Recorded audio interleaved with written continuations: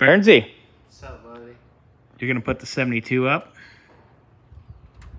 No, I don't have a 72 Dodge pickup anymore. No, this is better.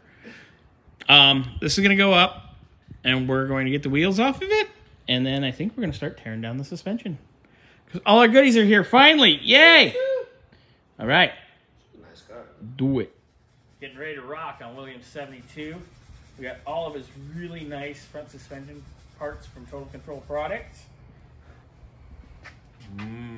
Coil over shock.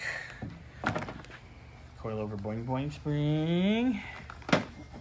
Look at the lower control arm with very nice screw-in Moog ball joints and monoballs.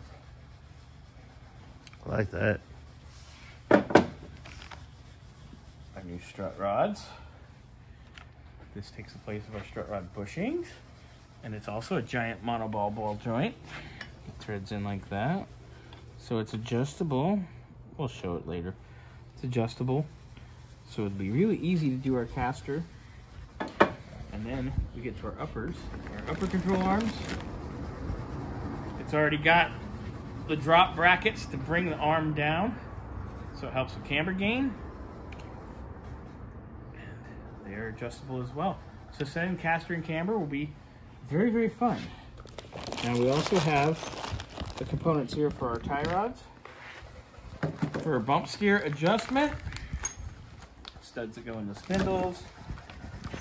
The actual adjusters, Heim joints. All the bitchin' wazoo shit for the front. And yes, massive sway bar.